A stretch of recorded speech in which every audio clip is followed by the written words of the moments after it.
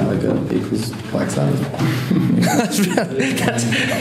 We're divided. Well, no, I'm just chiming in. Metallica minus Nirvana equal. I think it's like a reduction. Exactly, it's backwards, right? Because it's, you know, like Sabbath are way less excessive, like Metallica, musically speaking. True. But that's all I've got to say about that. No, it's very important, actually. It is important. They're important bands. This is actually for a show called Made of Things. So we're starting on that. So were any of those bands pivotal in your wanting to do music? All of them. Well, Nirvana for me was the reason I started playing music. So that's pretty pivotal. Yeah. And then the other two are just, you know, things that you pick up really early on when you, especially if guitar's your first instrument. You have to. They're pretty important bands because they kind of just teach you how to noodle. But yeah, I'm sure these guys will say something pretty similar about. Well, what got you into being the idea of I want to do music forever, really? Well, obviously, a lot of music like that, you know, like lots of household names, you know, like obviously a lot of guitar music, but even things like, you know, Michael Jackson and all that sort of stuff. But probably ultimately my biggest inspiration would have been my dad, because he was a musician. So not of any particular note, but like he played guitar a lot around the house. So that was what I wanted to do. Well, that's note enough for you. Yeah. Totally. Yeah. What about you, Jono? Sorry, what's the question? Oh no, this is because this is based on the assumption that you dedicated yourselves to music. You know, because dedicating yourself to art or any art it's an endeavor, and it has a lot of it takes a lot of effort, and so to get through the bad times, you kind of need a lot of motivation. And so, where did you get that from initially? Like, oh, I just saw something or watched something or listened to something. I want to do that forever. Yeah, it's a huge question. It's basically what triggered you into the music, really. Wanted to do the music. I mean, yeah, it's a compounding of loads of different things, but you know, like similar to Jack, yeah, you know, first time hearing Nirvana was like, you know, that was like really exciting. It was like a departure from the music that my parents listened to, and they hated it. But my brother and I loved it. So it was like, you know, there was like this clear line in the sound at that moment. And then my brother's probably a big inspiration as well. You know, he taught me how to play like the first couple of Nirvana songs, and then he and I ended up being in a band together when we were teenagers. Really? And he introduced me to loads of music. He was like an avid music lover. You know, he bought me my first record, and took me to my first gig, which was the Fugazi show. Oh, really? When I was super young, and that kind of blew my mind, and was probably, you know, a big part of why I wanted to play guitar and, you know, be in a band. And then even like the band that I was in with my brother, like we never really had any success or anything. We were just like kids that played music, and but we played this small festival called Shell Shocked or Shore Shocked. Shore Shocked. I think it used to be called Shell Shocked, but it was a bit too, because it was in the shell at right. But It's like this sensitive. You know? It's like an annual all ages show, which is held in the Lower North Shore, which is kind of around where we all grew up in Sydney, which was probably the first show the first mosh pit I was ever in. It was like a little. We have a theory that I watched his band play when I was about 10 years old. It's very possible, but yeah, but so we won our Battle of Bands at our school, and then the prize was to play at this festival. Now called PTSD, post-traumatic stress disorder. No, it's all semantics. Yeah, exactly. And there's actually video of us playing, like, I think I was like maybe 14 or 15 or something, and there's like a proper, it's the first time playing like a proper crowd with like a proper mosh pit. And I was watching it with my friend who was also in the band, Graham, and we were watching it and going like once you've experienced that at that age, there's like it's there's kind of no turning back. Like you can't go back from that. And similarly, like Gab was in a band when he was 15, playing to like, you know, massive crowds, and it's like once you've had that taste, and it, like, you know, that the band I was in with my brother failed and ended, and then I went on to do all these other things, but then kept coming back to music after trying all these other things. Like I did a year of law. It's a bug, man. Like that's totally like it's like an itch you need to scratch constantly. I tried to be really responsible after school and did a year of law, and then like failed at that, and then did a film degree and got really into filmmaking, and I think that's where I got my production chops up, was you know, studying that sort of stuff, but just kept coming back to bands, just playing live music and making records. I understand that somewhat. I mean, I understand it perfectly, but for instance, in my case, I've had some experience playing bands and stuff like that. I do this, but like I don't consider myself a journalist really. I just speak to bands and artists and stuff like that. But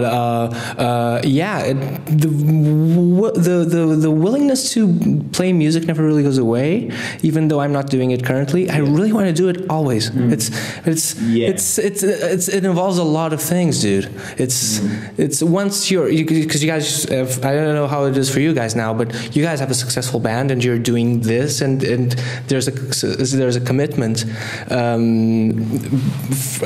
like a mutual commitment between you guys. But getting that to start with is really, really difficult to get, isn't it? Sometimes I don't know. How do you mean? I mean, because sometimes you know.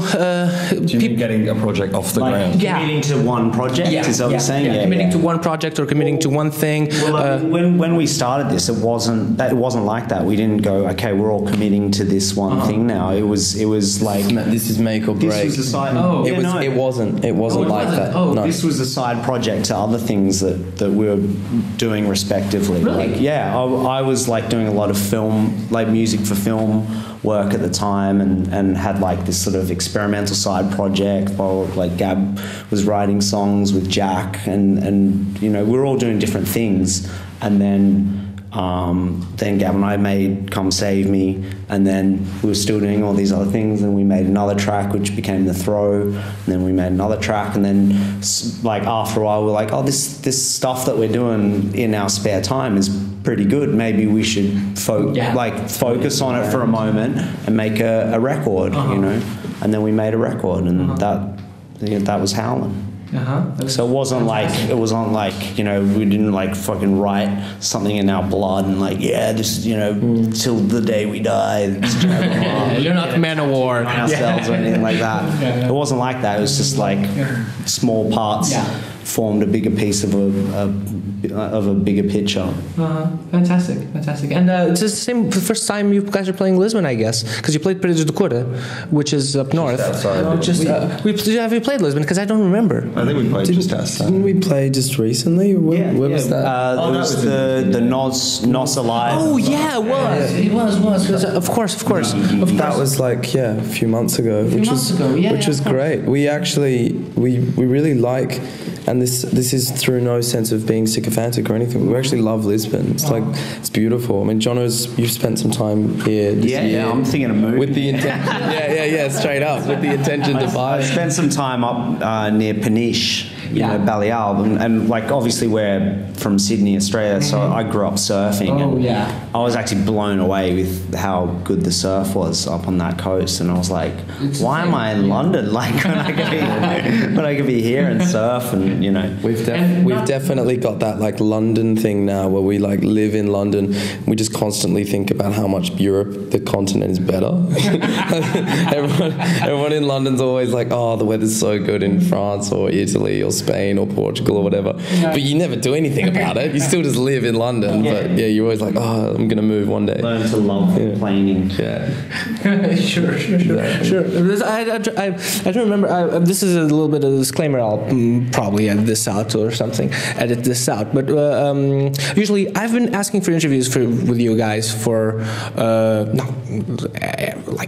every not every no. Sometimes things get lost in the mist, really. Right. So we don't really normally say no to interviews on like we don't go not. Yep. No, not him. Not that guy. You know? No, it's just because I've asked. When I say I've been asking, it means like every time I'm in the vicinity of the show that you're playing. So I played Noxx Alive. I was at Noxx Alive, but and Primavera 2 years ago, 2015, I think it was, and.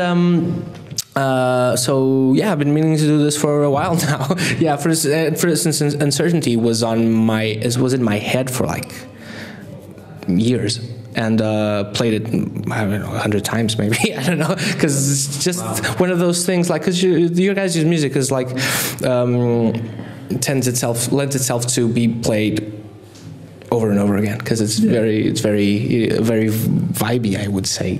I guess. Yeah. Very kind of get into the thing. But so with every now and then, what happens? It's like every now and then we put out a record or something. I don't know. What do you mean? With every now and then, what is every now and then? What is every now and then? Every now and then is obviously is one of the lyrics lifted out of loose ends, sure. Which I don't know whether it really.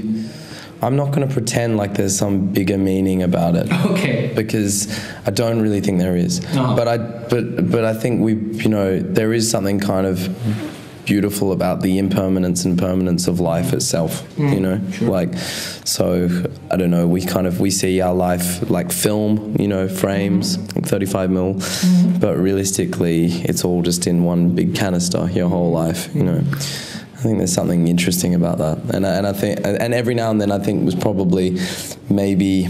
I mean, I'm just going to hazard a guess at like probably some reflection on the experiences that we've had in the last few years, which have been really different, compared to, you sort of like, you live your life, and then all of a sudden you're playing in Glastonbury in front of like a bunch of people that you just didn't expect would care, and you live on the other side of the world and you play in a band, and it's like, and it all just happened very quickly, in a weird way. It's funny you mentioned that, because for instance, Loose Ends and Slipping are probably my two favorite songs on the record, and which is maybe why I keep falling, I guess, because I don't tie my shoelaces or something. Maybe there's a connection. I don't know. They actually are. I'm just, thank you. Hey-o. No, but they actually are. I was. Falling is the name of a track as well. I'm sorry? Was that implied? Yeah. All right, of course. It's a whole thing. Good. Thank you. I'm up to scratch for everything that's happening in the Yeah. But first, is it how are we supposed to pronounce it? Because it's is it Obi-Wan or is it Ob-Wan? Ob-Wan. It should be Ob-Wan. Immediately. That's very Portuguese, I think, because of like obrigado. Because immediately it's like, oh, it's Obi-Wan. It's this thing. Now it's Ob-Wan. Now it's Ob-Wan. Good. It's official. It was Obi-Wan. We've changed it. You changed it. Yeah. Thank you. I would love judging people's art. Update the Wikipedia tomorrow. Ob-Wan, with all the truth is on Wikipedia. Yeah. Thanks for your time, guys. We got the call, the 2-minute warning, so we're done. Okay, it's 15 minutes. Do you want to keep talking shit? We'll keep talking shit. I love talking shit. This is my career, is talking shit. No, it's outside project. Talking shit. No, it's actually your main project initially. This is what we like to. Thanks, guys. Enjoy the show tonight. Thanks, man. Cheers. Thank you. Obrigado. Thank you.